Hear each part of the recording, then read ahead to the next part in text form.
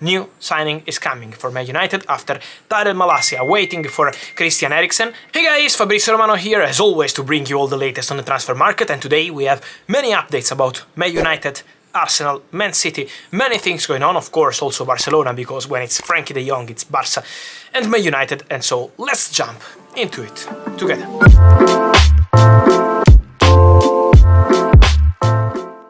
And so guys, big news for Manchester United because new signing is coming. Lisandro Martínez, here we go, is really coming because the centre back from Ajax to Manchester United, he's joining for a fee of 50 million euros plus 5 million euros in add-ons. Contracts are being checked and then signed by Lisandro Martínez, who decided to join Manchester United despite strong interest from Arsenal. Arsenal were really pushing and close to sign Lisandro, then Manchester United improved their proposal, they reached an agreement on personal terms with Lisandro Martínez. Erik ten Hag has been crucial in this negotiation, and so new signing is coming for Man United after Tyrell Malacia waiting for Christian Eriksen, and now there is also Lisandro Martínez as new imminent Manchester United player. So another one for Erik ten Hag, and so important news for Manchester United. But of course it's not over because as I said in the last hours on my platforms, guys,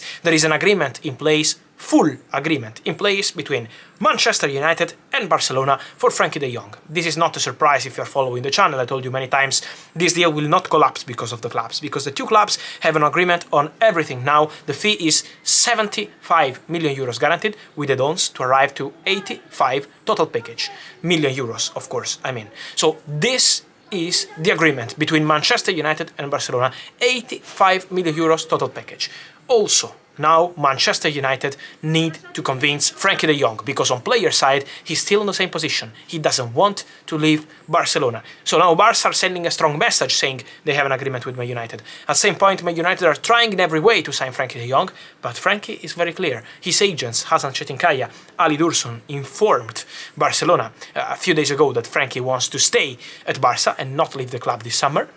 Also that Frankie has no intention to reduce his salary, and now we will see what happens between Manchester United, Barcelona and Frankie, because this is of course a key step before saying that Frankie will join Manchester United this summer. So let's see how it will continue. And then guys, the domino of the left backs, because Arsenal are now trying to sign Zinchenko from Manchester City. They are preparing a proposal. The player would be open to leave Man City, and Man City are open to let him go. Why? Because Man City are already prepared to bid for Marc Cucurella. He's the player they want as new left back, so Manchester City are still keen on Cucurella in case Zinchenko will leave the club. But for Zinchenko there is Arsenal interest. Also Everton have always been keen in this possibility, and so Zinchenko is one of the names for Arsenal. Not the only one is the priority. The other one is Sergio Gomez, this left back from Anderlecht. So these are the two names in the list for Edu and Arteta. We will know more soon, but Arsenal are keen on signing a new left back and then to have the opportunity with Zinchenko to play also a centre midfielder. He's a very